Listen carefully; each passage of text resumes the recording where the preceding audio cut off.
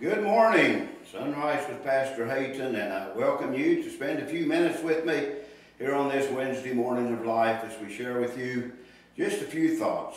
You know, I was thinking about something that the psalmist had said, and I don't even remember what chapter it is or what verses they are, but in one of the Psalms we read where the psalmist was saying, "Fearfulness and trembling come upon me, and horror hath overwhelmed me. And I said, oh, that I had wings like a dove, for then I would fly away and be at rest. Lo, then I would wander afar off and remain in the wilderness." Well, I don't know exactly what emotions the psalmist was going through when he wrote that. We know there was fear, we know that there was fright, and he just had a feeling of being overwhelmed.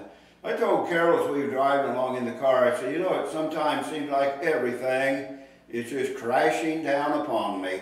And without going into detail about the life that I live, I'm happy for the strength that I have.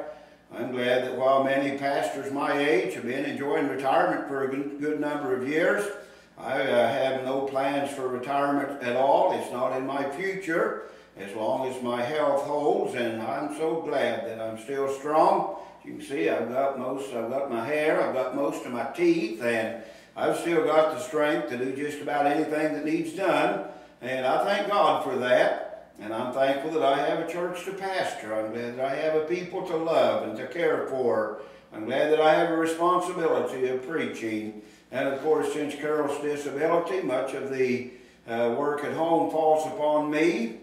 We have a grandson that has made his home with us now for 4 years and is quite dependent upon us, and I have to transport him just everywhere he goes, and just a lot of care, and indeed sometimes it seems like we just kind of feel overwhelmed. Now, I'm not complaining, and I know that many of you are going through much worse times, but isn't it true that sometimes we think if I just had wings like a dove, I could just fly away and be at rest?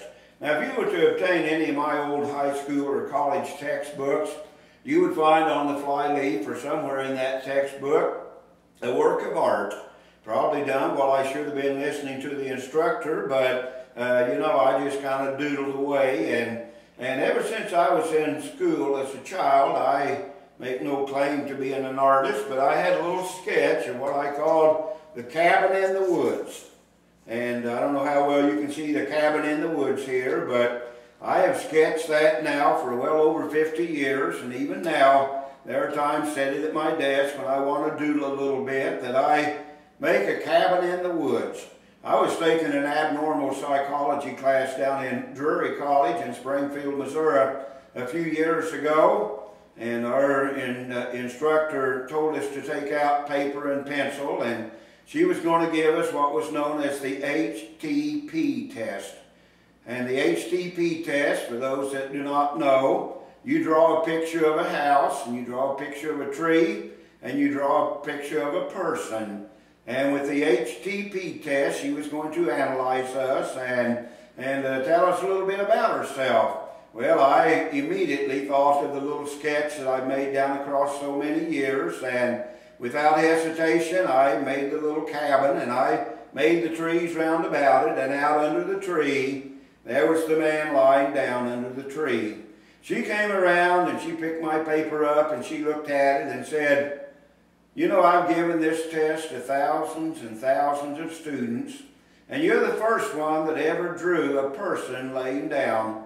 And I said, "What do you think about that?" She said, "I don't know what to think." And I said, "Well, maybe I'm just tired and I want to lay down and rest." Well, maybe that's kind of what I feel like today. I'm just kind of tired, and sometimes I just like to have wings like a dove that I can fly away and be at rest for a little while. Just remain in the wilderness. Oh, I don't know that I'd want to for very long. I'd miss my computer, and I'd miss my Facebook friends, and I'm really a pretty social person, but isn't it true there are times that we all would just like to get away from it all, just have the solitude, just alone with God? Well, I don't think I'll ever have a cabin in the woods at my age, but I do think we can find rest in the Lord. And even though life can be fearful and sometimes it can just overwhelm us, yet I believe we have a refuge, we have a place we can go, and renew our strength and renew our spirit, and that is in the Lord. So if you feel like you'd just like to fly away and be at rest, why, you can take a few minutes with God, and God will give you rest. Let's pray together. Lord, bless those of us that are longing for a little bit of rest. Pray thee, Lord, that thou would help us to know that we can come to you. You're the one that stood with outstretched arms, saying, come unto me, all ye that labor and are heavy laden, and I will give you rest. Now bless us this day, Lord. Pray that thou keep your hand upon us, keep us true and faithful to God. We ask it in Christ's name. Amen. Well, thanks for being with us, and we'll see you tomorrow, Lord willing, on Sunrise with Pastor Hayton. Goodbye.